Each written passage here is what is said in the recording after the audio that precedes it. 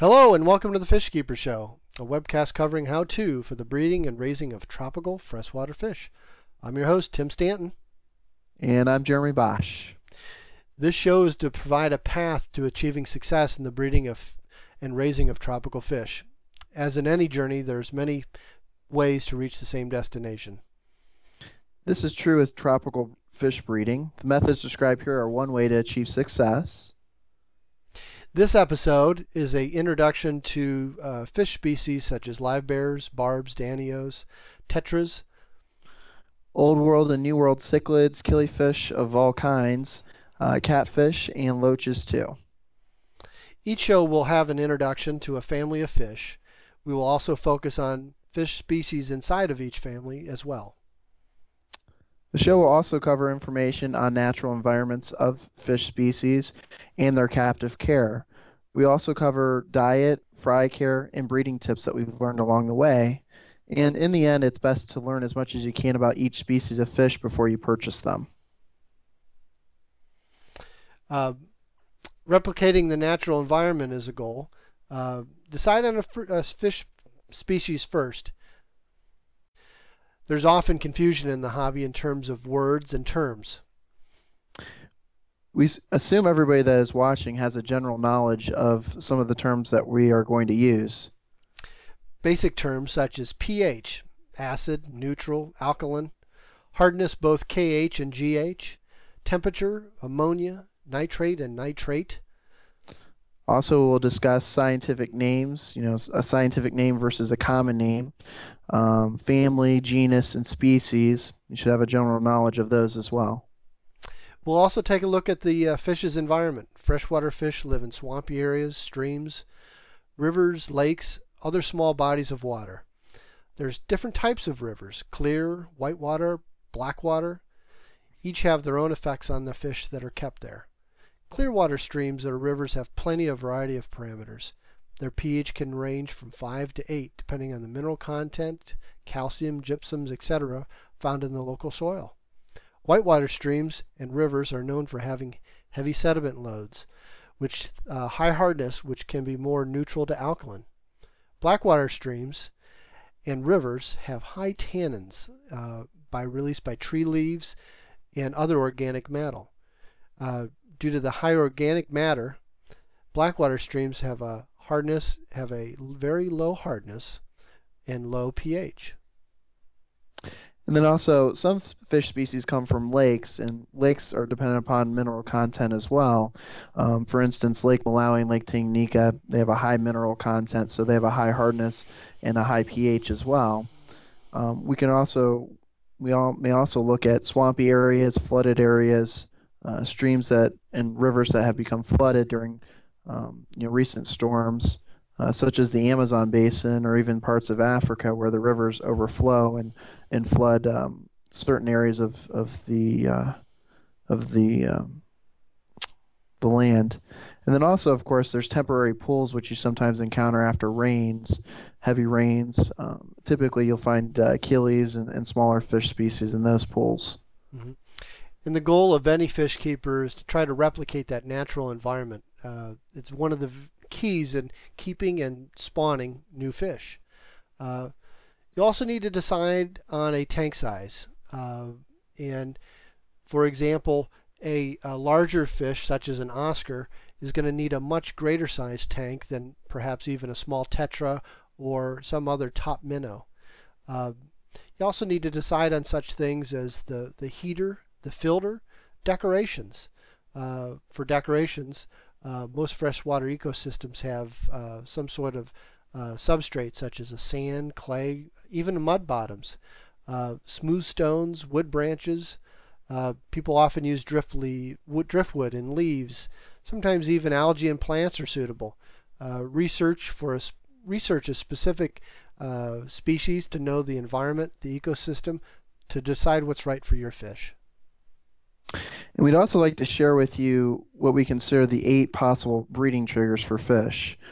Such triggers include changes in water temperature, direction of change, is dependent upon the species, such as Corydoras, like a lower water temperature to encourage them to spawn, while certain species of fish may actually enjoy warmer water, warmer conditions uh, to bring on breeding.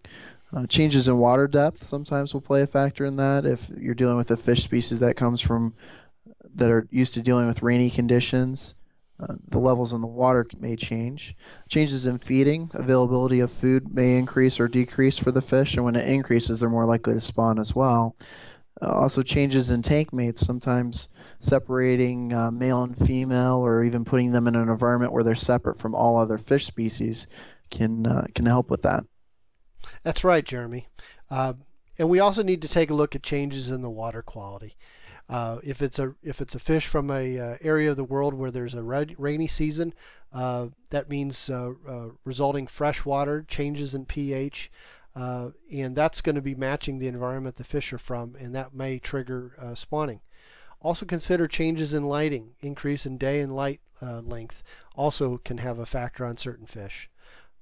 Changes in tank decor, such as the addition of Java moss for egg scatterers, or small clay flower pots or PVC pipes for cave egg depositors, such as catfish, are key. In essence, the healthy ecosystem in the aquarium and pond is what's going to trigger nice algae and proper bacteria for the proper care and quality of your fish. Now, when you're dealing with types of food, we recommend that you use fresh foods. Live foods are really great. Frozen. So, when consulting things, when it comes down to it, fresh foods are the best thing to use. Mm-hmm.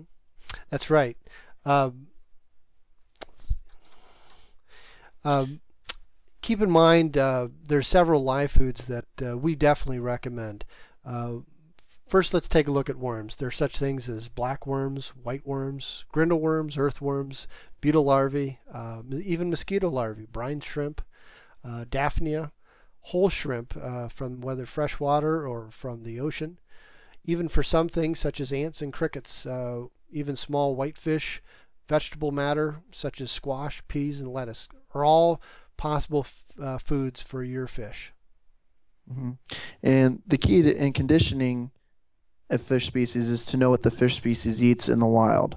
And providing that in captivity, typically the more variety, the better for the fish. They're going to get all the nutrients and vitamins that they need for breeding purposes to produce the qualities of life that will allow them to spawn. That's right. So, and then once you have your fry, then you need to decide what's the proper fry food for those baby fish.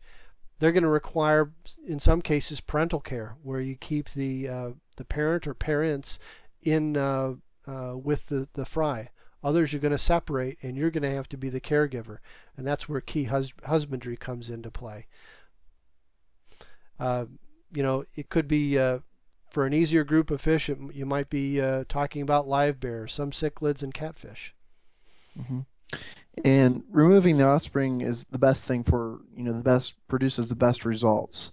And as Tim was saying, some fish species will provide care, especially in the form of the cichlids and the catfish and bettas, but typically they're on their own once they hatch. So we need to be able to provide them with some sort of care. And the fry tank itself, if once we've separated the babies out from the parents, typically the fry need a sustainable environment to live in. And the best way to do that is to provide an aquarium with a sponge filter, a basic heater, and then minimal decorations so you can do regular water changes. That's right. As you get into fish keeping, one of the things that you're going to find is a major factor in being successful is regular water changes. It's going to be very important. It could be 10 to 20%, 2 to 3 times a week. Regular feedings of 2 to 4 times a day of different types of very microfine powders to small vinegar eels, microworms, even baby brine shrimp can be required for the care of your baby fish. And it's going to be sometimes for a few days to a few weeks in that case. 2 to 3 times a day is not uncommon for fry fish. And that kind of concludes everything that we were going to discuss here today, and gives you a brief introduction to what we're going to be discussing as the program continues on here. Here are some references used in this webcast, and certainly we'll have additional references here in the future. And these are great resources. While you can get a lot of these resources online, such as websites, when it comes down to it, books are still the fundamental key for knowledge. Mm-hmm. One of the things we'd like to do is have for you to be able to reach out to us and contact us. The comments are turned on our website at thefishkeepershow.tv. That's fishkeepershow.tv. Leave your comments. We'll be happy to respond to you after each episode.